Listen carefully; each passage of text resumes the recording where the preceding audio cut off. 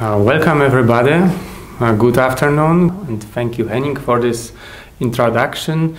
And I'm proud to begin this series of webinars on glass we trust. And the topic of today's webinar is optical fiber coupling to photonic chips. And I will show you what is the challenge in it.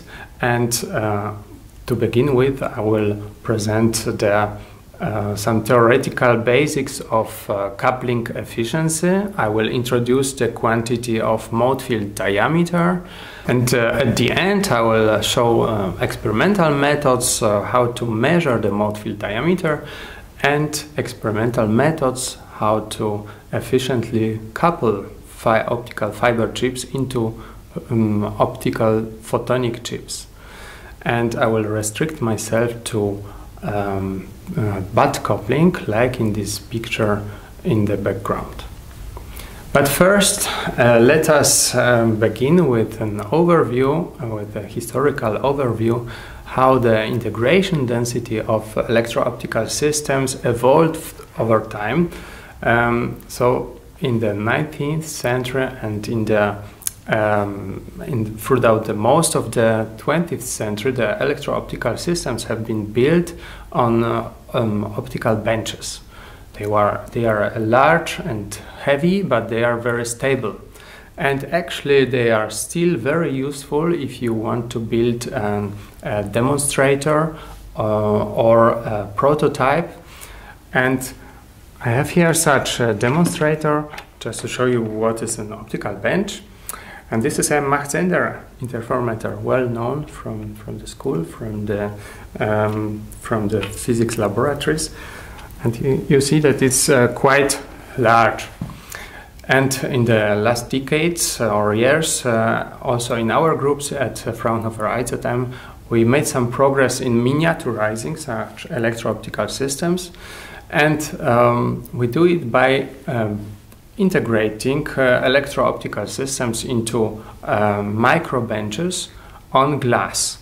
And I have also here a demonstrator. This is also a Mach-Zehnder interferometer integrated onto an optical micro bench. And you see how much smaller it is compared to the large optical bench. But the future of micro integration belongs to optical chips. Well, this is a silicon photonic chip which also contains a Mach-Zehnder interferometer. And the phase difference between the arms of this interferometer is controlled electrically, and it can be used to switch the output of the chip on and off, and with a rate of up to 40 billion times per second. This is the application is obviously the telecommunication, and since these chips are so tiny, there's a challenge to electrically and optically interconnect them to surrounding devices. And optical interconnections will be the topic of my talk today. So first, let's have a look at the physical dimension of the problem. So optical, here we see a cross-section of optical fiber and of waveguide on a chip. The fiber is 120 micrometer in diameter, and the light is guided in a 10 micrometer with a thin core. And however, the waveguide on silicon chip is only 400 nanometer wide, and we want to couple one to another. And to be consistent, let me draw the waveguide on a chip in a proper scale. This is how small it is. So there is a large dimensional mismatch between the optical fiber and the chip integrated waveguides. And the questions that arise are: what is the coupling efficiency in case of edge-butt coupling? What does it depend on, and how can it be optimized? And to answer these questions, we need a little bit of mathematics, and let's begin with light distribution inside of these waveguides. So suppose that the light is propagation in a z direction, which is perpendicular to the screens, to your screens, and suppose that we know the field distribution of both the fiber and the waveguide in the xy plane. It is E1 and E2 of x and y. And then the coupling efficiency is given by this mode field overlap integral. It looks ugly, but let's have a look what is it composed of. So in the denominator we have just a product of light intensities, and this is the normalization factor. And in the numerator up there, there's an overlap integral of the electric fields, and this gives us an idea of how good the fields are overlapped. Now let's look at some properties of the overlap integral. First, the overlap integral regards the electric fields and not the intensities. This means that the mode matching, the coupling efficiency, depends not only on the intensity distributions but also on the optical phase. So in case when the phase profile is not completely flat, and this is the case when we don't have the bad coupling but some offset, then the efficiency will be affected by this not flat phase profile. How to solve this integral? So if we have a good computer or a good student, this integral can be solved numerically, and it can be solved numerically for any field distributions. But to make life easier, there are analytic solutions for some special cases, and this special case is, for instance, a Gaussian field profile. So let's look at Gaussian field profiles. Let's assume that the E1 and E2 are both Gaussians. They are characterized by mode field diameters. Here it is a general case of elliptic field profiles. And so we have mode field diameters in x and y directions. And actually this assumption that the fields are Gaussian is a very good approximation for the ground modes of most of the single mode waveguides. And then for the Gaussian fields, the mode field integral is analytically solvable, and the result is that the eta, the coupling efficiency, depends on the transverse offset, on the longitudinal offset between the coupling partners, and on the mode field diameters. So the simplest case is the bad coupling without any offsets.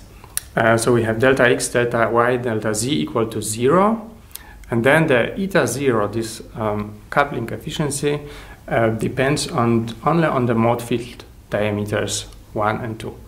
And you can easily verify that if you set MFD1 equal to MFD2, the eta 0 will be 1. Now if we have an offset delta x, then eta 0 will be corrected by an exponential factor e to the minus delta x squared. And if you are interested in further cases, including the longitudinal offset and also a tilt angle between the waveguides, I refer to this paper. But now let's go back to the transverse offset, and this transverse offset gives us also a basic for the first measurement method. So we couple the peak with the source fiber, we detect with the detection fiber, and we have a perfect coupling, path coupling, so delta x, delta y, delta z is equal to 0. And now we begin to scan the source fiber in the XY plane, and we record the intensity profile with the detecting fiber. So we have this intensity profile, which is actually measured eta. And now, if the mode field diameter of the source fiber is known, and we measured eta, then from the formula that I shown in the last slide, we can determine the unknown mode field diameter of the waveguide on the chip. This is actually quite a complicated method and quite advanced, but it is very practical, since the measured eta is in the same times your tolerance curve. Tolerance, it gives you an idea of how tolerant is your systems for misalignments that can occur during assembly process, for instance. And here you see an example of such coupling curves, and you can recognize that just as 1 micrometer of misalignment is enough to drop the coupling efficiency by 20%. So next method is if we don't know the mode field diameter of the fiber, of the source fiber, or both of the fiber and then of the peak, we must determine it with some other method, and one of these methods is far field angular scan method, and it is also implemented at Fraunhofer IZM. The method is basing on the angular scan of the intensity profile far away from the chip. So we measure the intensity as a function of the angle theta. You can do it in both directions. Here you see an example of such a measurement. And once you have the E of theta, you can calculate the mode field diameter by using this known Peterman-2 integral. And this method is actually very popular in fiber community. It was invented for the fiber industry, and it is recommended by the Telecom Industry Association. And this is described by an industrial norm named here. But since it was developed for the fibers, it works only for cylindrical symmetric field distributions. And now we know both mode field diameters of the fiber and the core, and the question is, what is the coupling efficiency in this particular case? And it is no surprise that it is very small. It is actually less than 1%. So we need to think now of how can we increase it. So the first step to increase the mode field diameter of the waveguide on the chip happens on the chip itself. So there are chip structures called inverse tapers, and this inverse taper expands the beam up to 5 to 6 micrometers. And with this, it expanded such that the face front of the expanded beam is perfectly flat on the chip facade. And with this, the coupling efficiency can be increased up to 50%.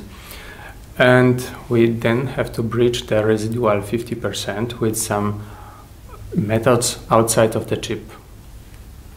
So if you think of changing the beam size, you usually take lenses. And because we have here tiny fiber and tiny waveguides on the chip, we are very limited in space, so we need to necessarily take micro lenses.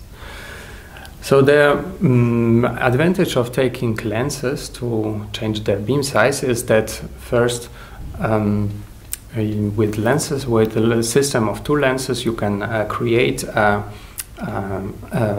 short section of a collimated beam, and in this collimated beam you can place another optical element like a filter or like optical isolator, and this is necessary for some applications.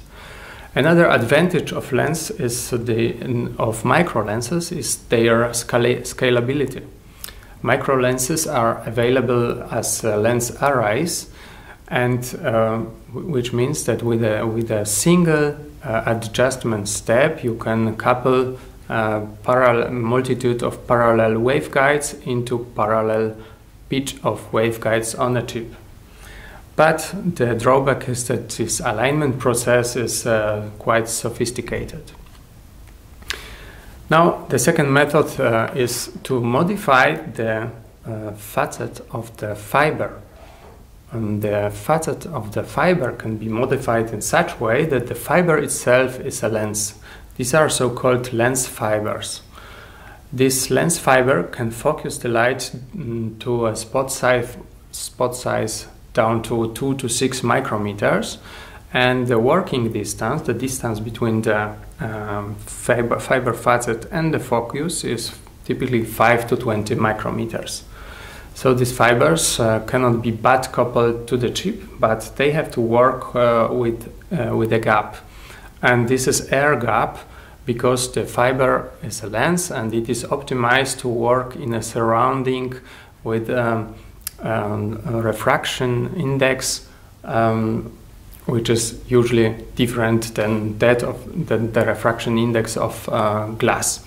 So you cannot fill the space between the fiber and the chip with adhesive to fix the fiber.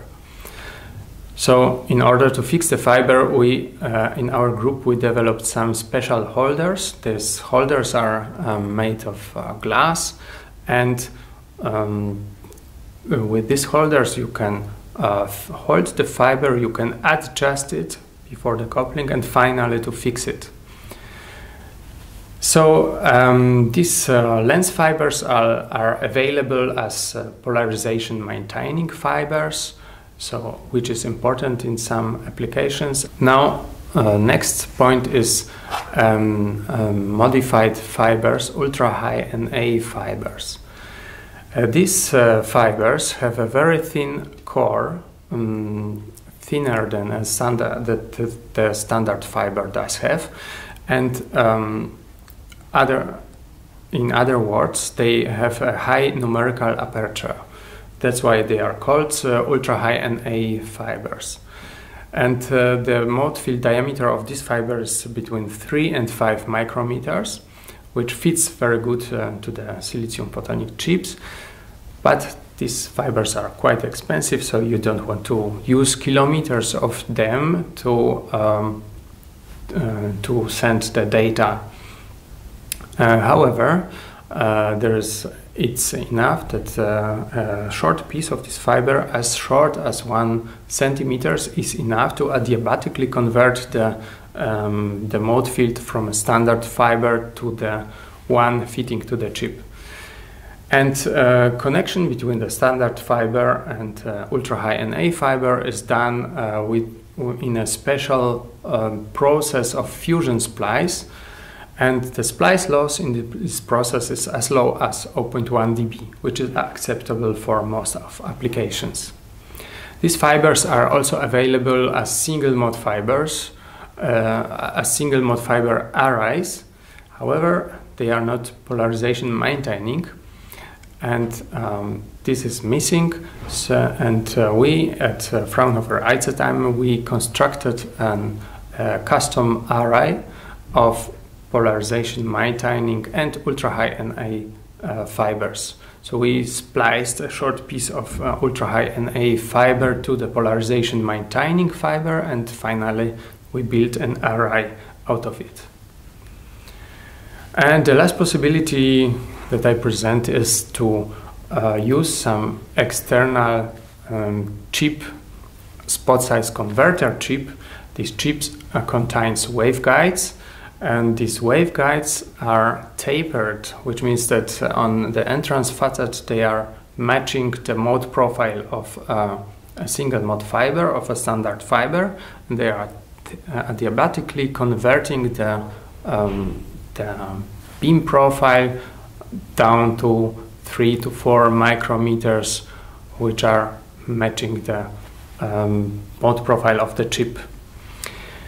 And these chips can be used both as spot size converters and as pitch converters. You can begin with a broad pitch and you can adiabatically narrow the distance between the waveguides. And these kind of spot size converters are available commercially, and we used these waveguides to couplings to photonic chips, and we first attached a standard fiber array to this spot size converter, and finally this assembly was held in a special glass holder and altogether was attached to a silicon chip. So to summarize, we learned that a transverse offset method delivers information about the mode profile on the chip facet, and if the mode profile of the probe fiber is known. If this is not the case, we need to use other methods, like for instance far-field angular scan method, but this method can be used only for cylindrically symmetric beam profiles.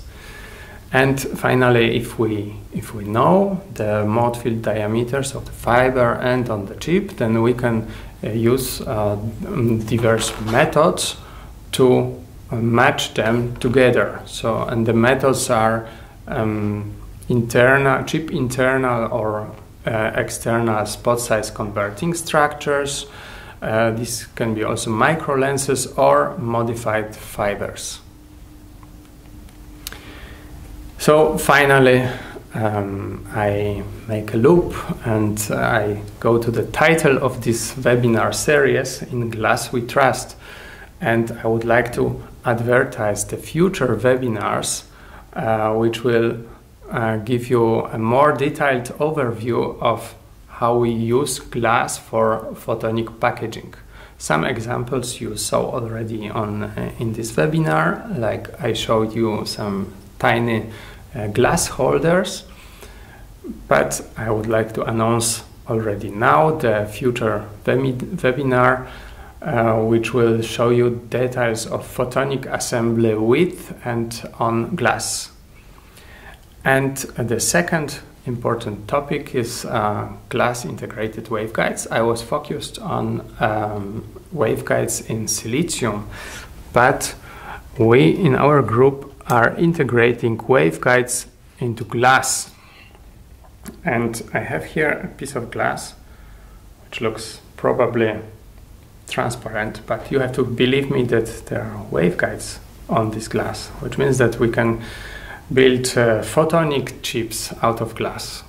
And these waveguides, together with some electric functionality, they are a basic of the so-called electro-optic circuit boards, and also we are happy to present it to you in more details in one of the future webinars. So stay with us in contact.